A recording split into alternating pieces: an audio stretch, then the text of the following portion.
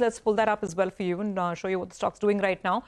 Now, perhaps one of the reasons it's moving higher is that Pfizer seems to be facing some trouble in one of its US plants. Now, how does that benefit Dr. Reddy's? Will it benefit Dr. Reddy's?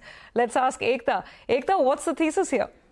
Well, there are multiple reasons why the street is getting bullish on Dr. Reddy's. I'll start with one of the more news-related reasons, which is basically Pfizer's injectable plant seeing some amount of damage due to a tornado in the US. Now, a lot of analysts have done a lot of work and they have indicated, for example, there are 12 critical products which are impacted due to the tornado damage, and the opportunity for Indian companies could be the tune of $50 million. So it's not expected to be that much.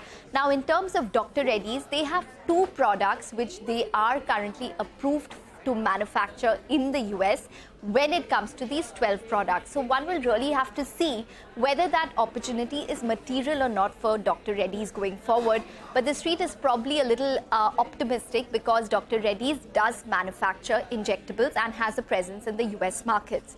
Now, separately, the US sales for Q1 were quite strong for Dr. Reddy's. They did beat estimates. The market share has risen in the US markets, excluding Revlimid generic, the cancer drug, which they have been selling in the US markets like other companies.